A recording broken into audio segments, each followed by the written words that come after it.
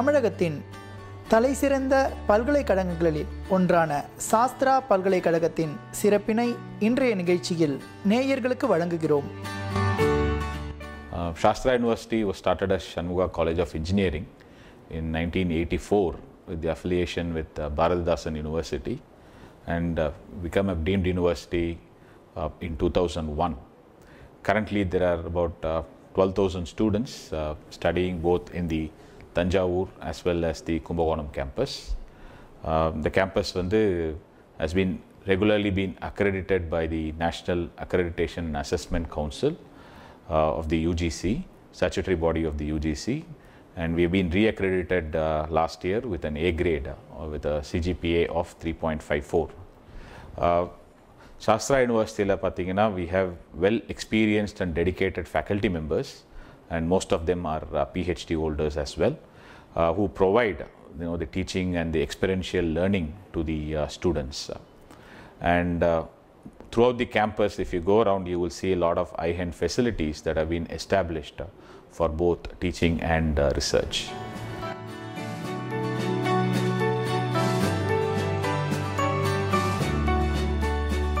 விண்ணை தொடும் வானளாவிய கட்டிடங்கள் மேற்கத்திய நகரங்களைப் போல் ரம்மியமாக பசுமை சூழலில் வண்ணங்களோடு மாணாக்கர்களின் எண்ணங்களுக்கேற்ப ஒவ்வொரு புலன்களுக்கும் தனித்தனியாக நேர்த்தியுடன் வடிவமைக்கப்பட்டு கலையழகுடன் அமையப்பெற்றுள்ளது.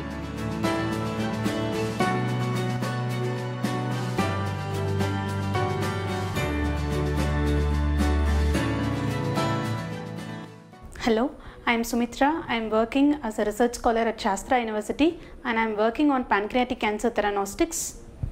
And this is laser scanning confocal microscopy, which is an higher end of optical microscopy techniques. So we will use this to monitor the cells, and various cell life processes has been monitored using this laser scanning confocal microscopy. And these are the fluorescent dyes which stain the DNA of the cell. The various nanoparticles has been stained with fluorescent dyes, and the uptake of those nanoparticles will be addressed using this confocal microscopy. So these are the siRNAs which has been stained. siRNA loaded inside the liposome has been stained with the FITC dye, and this is the nucleus which has been stained with the DAPI fluorescent dye, and the uptake of these siRNAs inside the cells has been monitored using this microscope.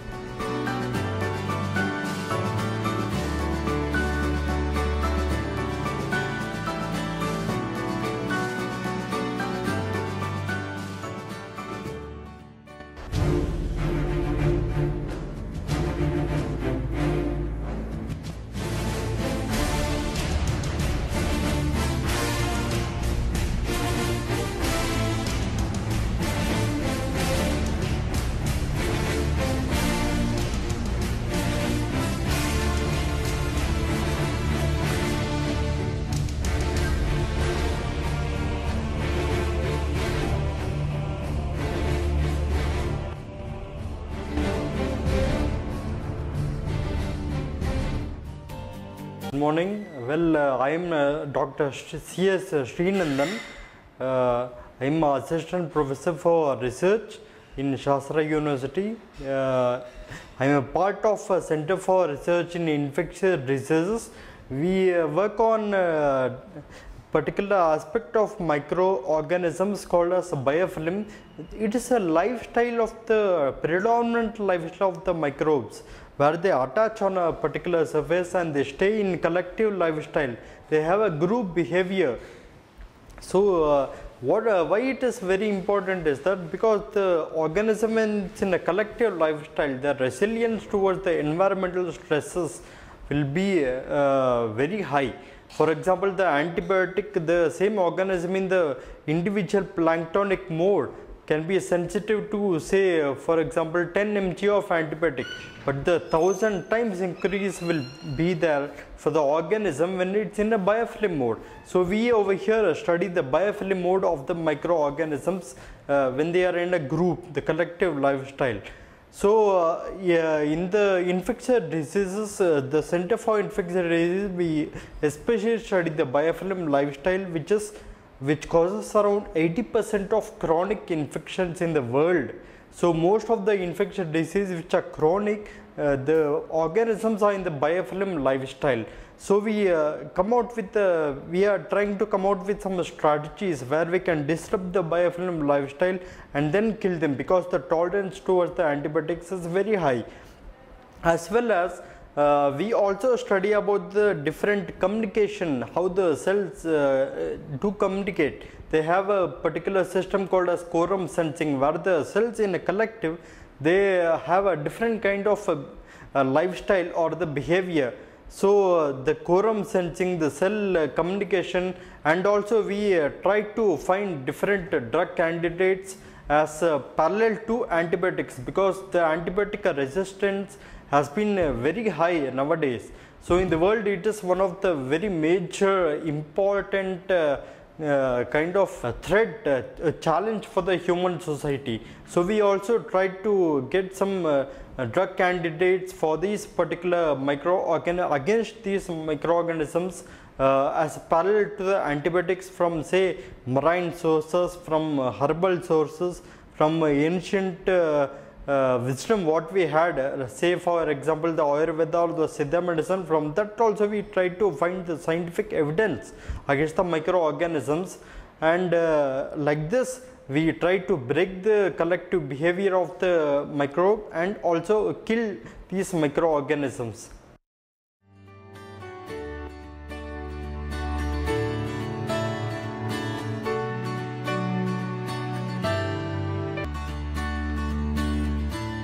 So, in order to develop our own sensor materials, we have different techniques such as RF sputtering, spray pyrolysis for the preparation of thin films. Also, we have spin coating and dip coating. Apart from that, to prepare different kinds of nanoparticles, we have hydrothermal unit, microwave synthesis, and also we follow the solvothermal methods. Basically, we are working on two kinds of sensors, that is electronic tongue as well as electronic nose. For the detection of toxic gases, we are going for electronic nose, and we have separate testing chamber for toxic gases, and for electronic tongues we have two kinds of potentiostats, that is one CH instrument and also the handheld device where we can go and monitor on field. That is, in case of toxicity in water, we can take the handheld system to the river body, and there itself we can test it and say whether the metal ions are present in water or not.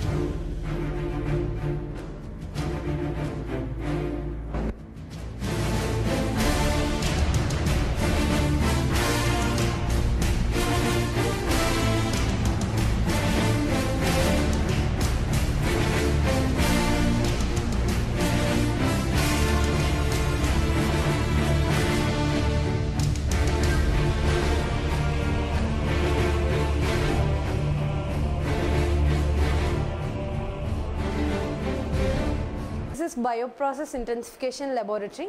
Here I am a research scholar.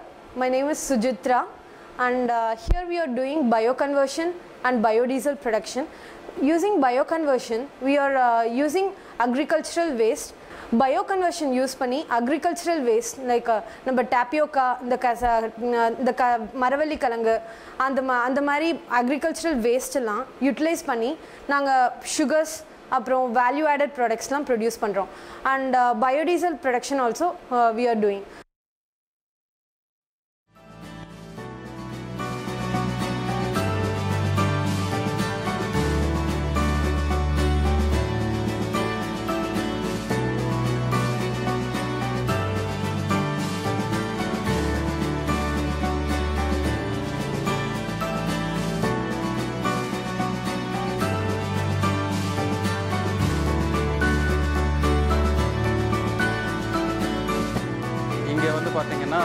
agriculture waste, cassava bagasse, அப்புறம் Asian bomb kernel, இந்த மாதிரி agriculture வேஸ்ட்லேருந்து value added products வந்து produce பண்ணுறோம். அதுக்கு வந்து we are using enzymes use பண்ணி அதை digest பண்ணிவிட்டு அதிலிருந்து புல்லுலான், கர்ட்லான் அந்த மாதிரி ஃபார்மாசூட்டிக்கல் அப்ளிகேஷன்ஸ் உள்ள ப்ராடக்ட்டு, ஃபுட் அப்ளிகேஷன் உள்ள ப்ராடக்ட்டை ப்ரொடியூஸ் பண்ணிகிட்ருக்கோம். அதை தவிர இங்கே வந்து கலஃப்ளம் இனஃப்ளம் ஆயில் அப்படின்னு சொல்லிட்டு ஒரு சீடிலேருந்து நாங்கள் பயோடீசலும் ப்ரொடியூஸ் பண்ணுறோம். அப்புறம் நாங்கள் வாட்டர் ட்ரீட்மெண்ட்லேயும் இங்கே ஒர்க் பண்ணிகிட்ருக்கோம். வாட்டர் ட்ரீட்மெண்ட்டில் பார்த்திங்கன்னா சிவேஜ் ட்ரீட்மெண்ட்லேருந்து இண்டஸ்ட்ரி வேஸ்ட் வரலையும் வி ஆர் யூஸிங் ஃபோட்டோ கட்டாலிசிஸ், அதாவது அட்வான்ஸ் ஆக்சிடேஷன் ப்ராசஸ்ன்னு சொல்லுவோம். TiO2ங்கிற ஒரு கேட்டலிஸ்ட்டை வச்சு அதை டீகம்போஸ் பண்ணி வாட்டரை வந்து பியூரிஃபை பண்ணுறோம்.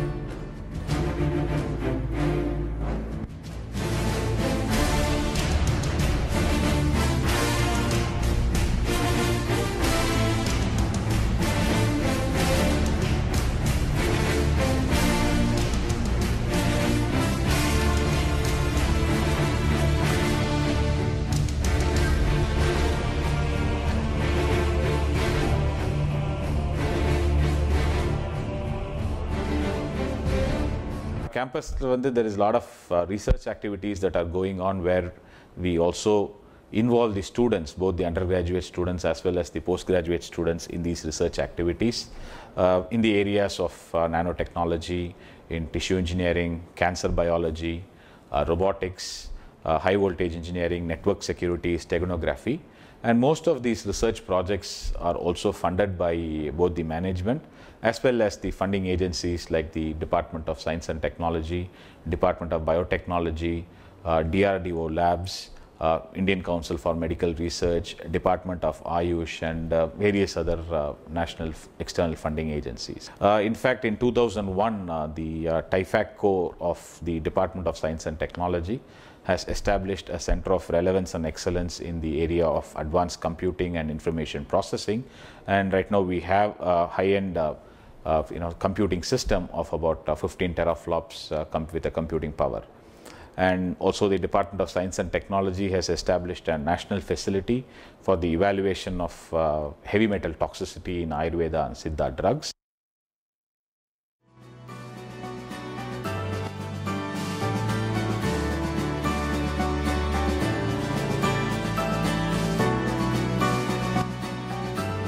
வணக்கம், நான் டாக்டர் தேவராஜ். இவர் என்னோட கலீக் டாக்டர் சுரேஷ்குமார்.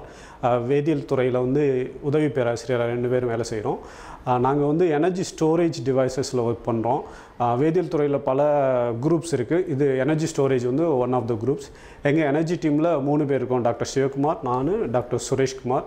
நாங்கள் மெயினாக ஒர்க் பண்ணுறது Patrice, super capacitors and fuel cells. பேட்ரிஸோட performance improvement, super கெப்பாசிட்டர்ஸில் புது மெட்டீரியல்ஸ் சிந்தசைஸ் பண்ணி அதோட நானோ மெட்டீரியல்ஸாக க்ரீன் வேஸாக சிந்தசிஸ் பண்ணி அதோட பெர்ஃபார்மன்ஸ் இம்ப்ரூவ் பண்ணி டிவைஸ் பண்ணி கமர்ஷியலைசேஷன் லெவலுக்கு நாங்கள் ஒர்க் பண்ணிகிட்டு இருக்கோம். இப்போதைக்கு 3 பேர்த்துக்கிட்டையும் ஆன்கோயிங் ரிசர்ச் ப்ராஜெக்ட்ஸ் இருக்குது.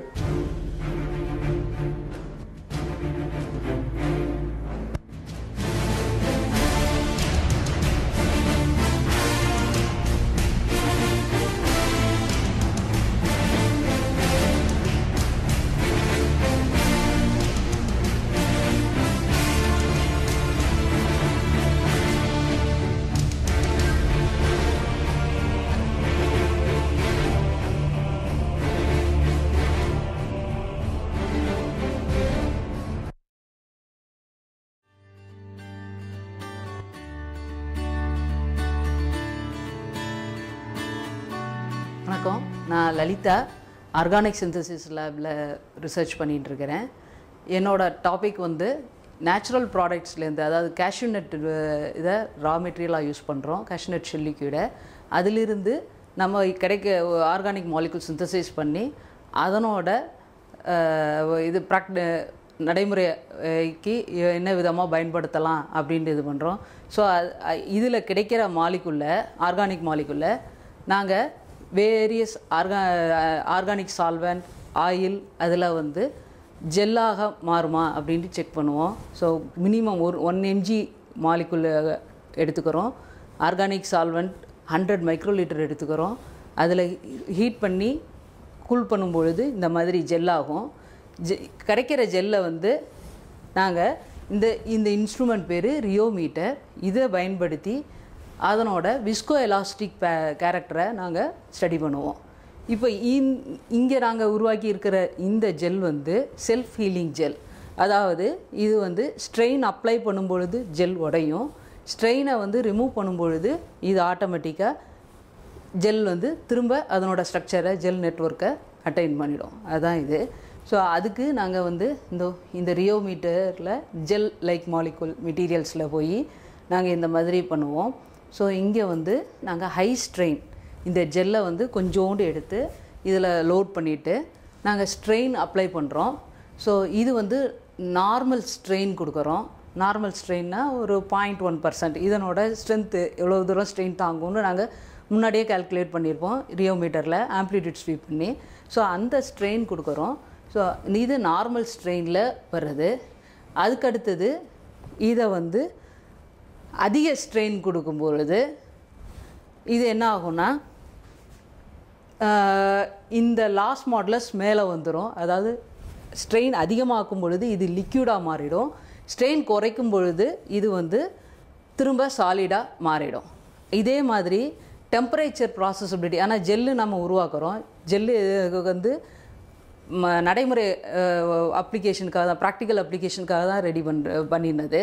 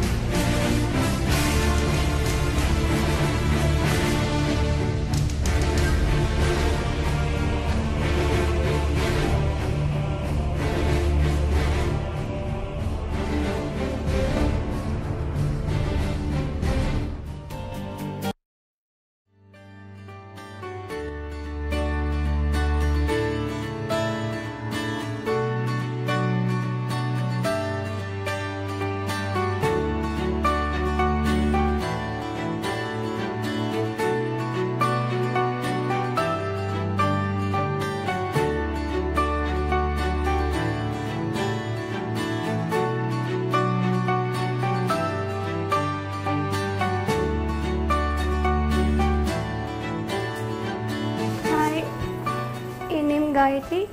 நான் சாஸ்ட்ரா யூனிவர்சிட்டியில் பயோப்ராஸ்பெக்டிங் லேபில் ஒர்க் பண்ணிகிட்ருக்கேன்.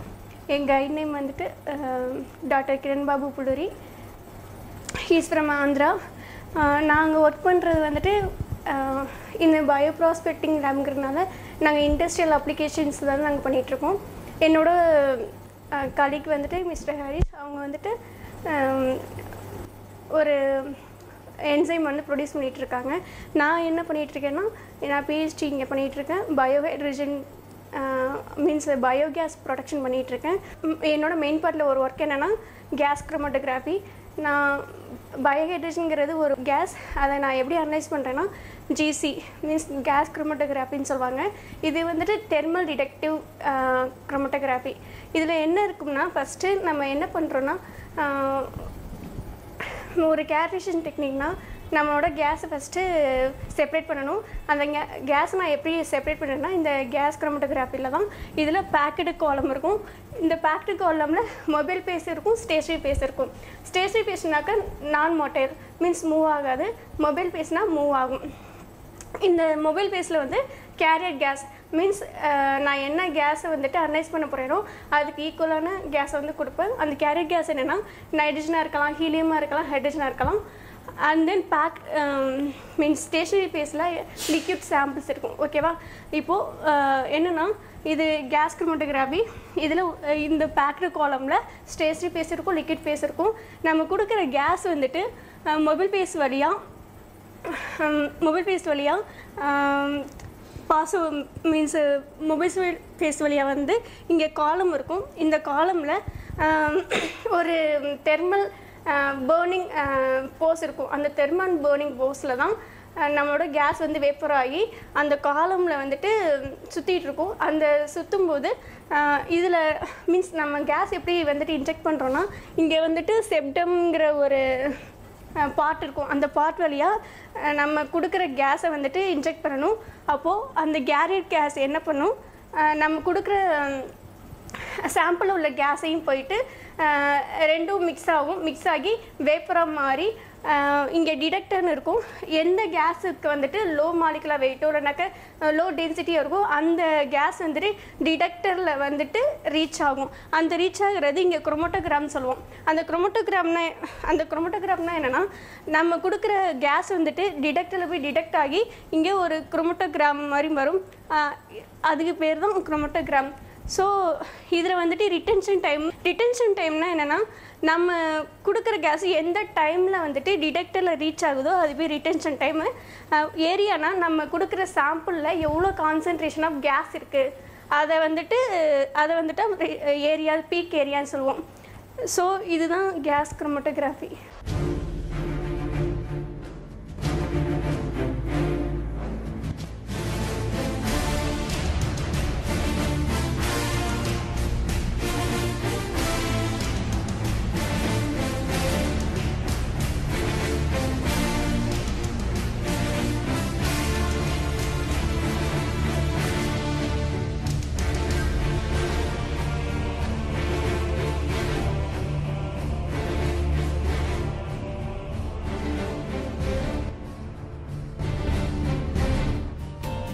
The Department of Ayush has also set up a Center of Excellence in the area of Ayurveda and Siddha, and we also have a GLP compliant animal house, which along with these characterized central instrumentation facility are also NABL accredited.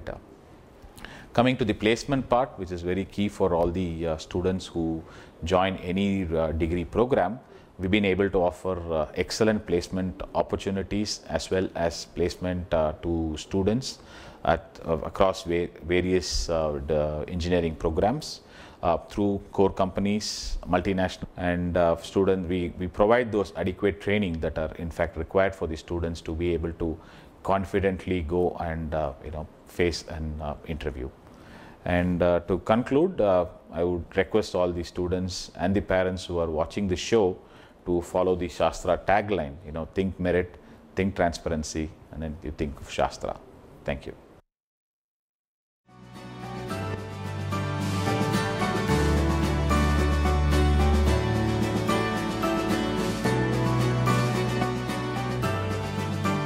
ஆரம்ப கல்வி முதல் கலை, அறிவியல், பட்டயம், பொறியியல், மேலாண்மை, ஆராய்ச்சி கல்வி என மண்ணும் பயனுற எனும் பாரதியின் வாக்கில் மகத்தான பணியில் தன்னம்பிக்கையுடன் தலைசிறந்த பொறியியல் வல்லுநர்களையும் ஆய்வாளர்களையும் உருவாக்கி சமூக சிந்தனையோடு கல்வி புரட்சியில் ஆட்சி கொண்டு புகழ்மனம் கமழ திகழ்கிறது